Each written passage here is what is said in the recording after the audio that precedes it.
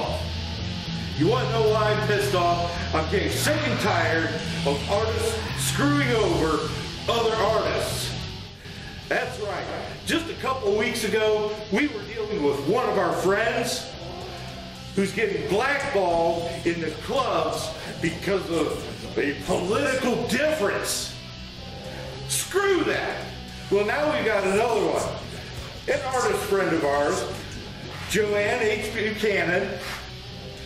Well, because of I don't know if you want to call it political or social difference, a little twat decided to go in and argue with her over gender, and she backed him into a corner scientifically. Screw you.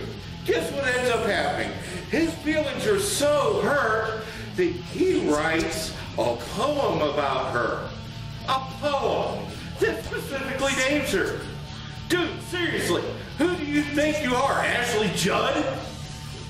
That's gotta be one of the most sissy-ass things I've ever heard in my entire life. Grow a pair. You want to know where the gender confusion's going on there? I'll tell you where it's at. She's got bigger balls than you do. And you're nothing but a big pussy. So, let's just face the facts. We're all artists, musicians, physical artists, authors. We're all artists. We're all on the same boat. We're trying to get the word out or the music out or whatever for what we're doing. And we all have a difference of opinion. You don't like mine? Screw you. You don't have to like mine.